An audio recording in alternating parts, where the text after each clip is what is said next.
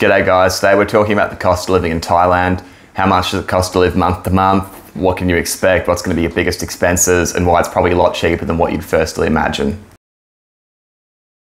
G'day, I'm Flynn from Offshore in Asia. We help people move, do business and invest in Southeast Asia. You'll hear a lot of people talk about that kind of $1,000, can you live on $1,000 mark, which is a stupid question, put it frankly, because most Thais live well under that. So nevertheless, we're kind of going with that theme as that's what most people seem to do. Short answer is yes, you can, depending on where you are in the country and your lifestyle and other expenses that you may or may not have, but we'll cover that in detail through this video and why it's probably much more achievable than you might imagine.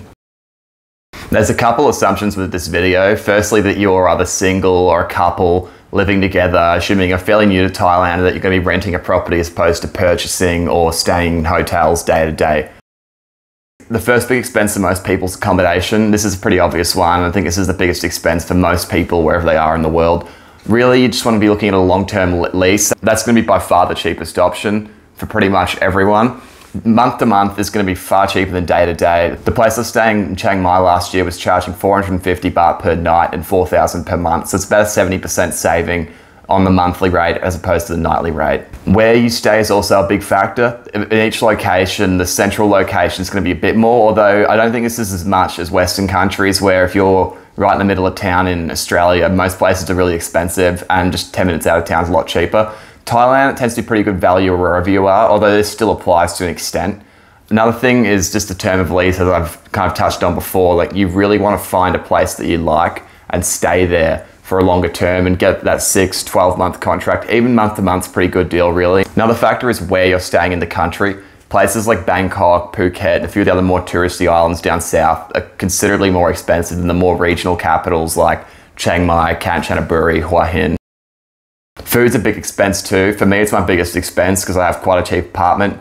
Realistically, you want to be eating Thai food if you want to be saving money. Local food's far cheaper than Western food and a lot nicer, to be frank, when in Rome, really. As far as where to get food, go to the markets, go to the street stalls. I just go to the local restaurants and get food made to order because it's so cheap. You're paying maybe $1, max $2 a meal.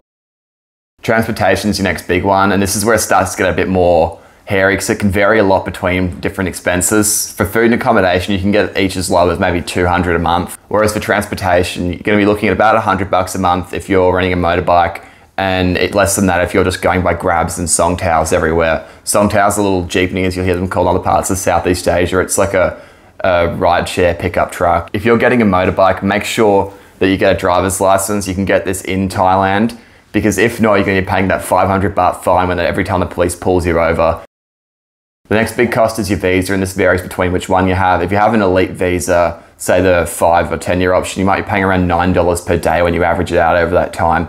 Whereas if you're a tourist in there for a month or two, you could be paying nothing. For most people, about $100 a month if you're on the standard, say, education visa, which a lot of people under 50 are in Thailand. The retirement visa is cheaper than that because there's obviously no classes, so you don't have to pay for them as well. I personally factor in $90 a month if you're getting an education visa. Otherwise, you're going to be looking a lot lower than that. This isn't factoring in if you have a visa agent though, because the visa agent obviously is an added fee on top of this. Many people find it worthwhile because of the hellish paperwork and the wait times in Thai immigration.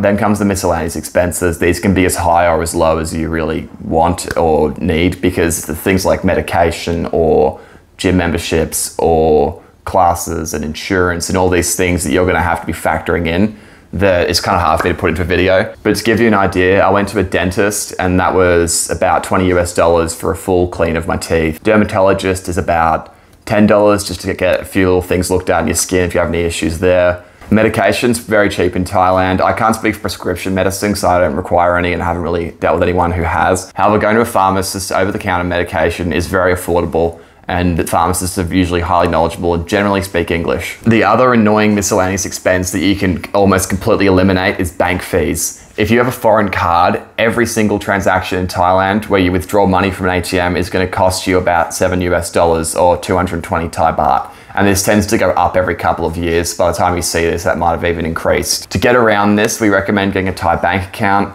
It's simple enough if you know where to look. The challenge is that not every bank and not every branch allows foreigners to open accounts, but find one that does, and it only costs about 1,500 baht to do so. and it is so worth the effort because it pays for itself very, very quickly. I touched on it before, insurance is another one, and just trust me, have insurance. There's so many situations I've encountered where people don't have it, and not so much Thailand, but in other countries in Southeast Asia, they can even be refused access to a hospital without it. Again, this varies. For me, it's about $45 a month, but it can be as little or as high as you want, depending on the level of coverage and what country you're from. So when I just factor in these costs, my monthly expense is about $700. On top of this subtotal, I also do Muay Thai and go to a co-working space, and they cost about $130 and $100 respectively. I did touch on it previously, but location plays a huge factor into cost of living in Thailand. Bangkok is much more expensive than the rest of the country. If you're in Isan, the northeast, or in the north of Thailand, your cost of living is going to be much lower. I figured out roughly that my $930 a month cost of living would be about $1,200 to $1,300 in Bangkok or Phuket. That's an approximation. It depends on your lifestyle and what you're doing. Obviously, that's going to be more or less depending on where you are. If you're looking to save money on where you live, the north and northeast are great options. But really, if you want to find somewhere cheap, you can do that in most places. I've even found Koh Phangan in the south to be fairly good value. If I was to recommend a few places, firstly, Chiang Mai, I wouldn't go past it. If you're new to Thailand, looking to spend some time in it and see if you like it or not, Chiang Mai is just a great bet. Unless you want the beach or the big city, and that's headed south, or Bangkok's a better choice. Chiang Mai is great. Super low cost of living, great lifestyle, you're right near the mountains, there's plenty of other places to explore just out of the town. And it's got a nice mix of small town and busier city vibes. Kanchanaburi is also great. I haven't been there, but Aaron has, and all the expats we know who hang out there love it. They say similar things about it as they do Chiang Mai, but it's really close to Bangkok. It's a bit more connected to the outside world in that sense if you're traveling back and forth quite a lot. If you want an island, Koh Phangan seems to be a great option. It's right near Koh Samui, so it's pretty easy to get to and from. However, if you're traveling all the time, it's going to be a little bit more of a hassle. In saying that, there's lots to do on the island. It's got a nice mix of laid-back little hippie towns, bit busier sort of party areas, and there's quite a nice alternative scene there as well. So whatever you're looking for, you're going to find it there. And you obviously have the monthly full moon party, which the island gets super busy. So if that's not for you, probably head to the north of the island. So the last one is Nakhon Phanom. This one's located in Isan, or northeast Thailand. It's the most culturally different, one of the lowest socioeconomic areas of Thailand. However, it's on the Mekong River and it's a beautiful, quiet town. Not many tourists go there. For what reason? I think it's just lack of connectivity. However, if you want to go there to really chill out and really stretch out your budget, it's a great place to go. Awesome culture, super low cost of living, great food, and you get mountain views across the river into Laos. Thailand's as affordable or as expensive as you want it to be. There's a lot of people who really can spend their money there, and that's to say the least. However, a lot of people, if you want, can really stretch your money out. Depending on your lifestyle, $1,000 a month really is achievable. I'm spending a bit under that at the moment, and I'm not missing out at all. It really comes down to what you want. If you like Thai food, if you want to live a more local lifestyle, you can do it easily on $1,000 a month. However, if you're going to be a bit more cosmopolitan, if you're going to be hanging around bars or the city all the time and traveling inside the country a lot, it's going to be a bit more difficult. If you aren't in Thailand yet, you can predict all this stuff before you get there anyway. You can at least get a pretty good idea of what you're going to spend. Most of us know our spending habits pretty well, and you can budget a lot of this in. If you want to know more about cost of living, have a read of a few of our articles. We really break down cost of living within areas of each city and within the regions of Thailand, and make it a lot easier for people to really understand and get a better idea of their budget before they even get there.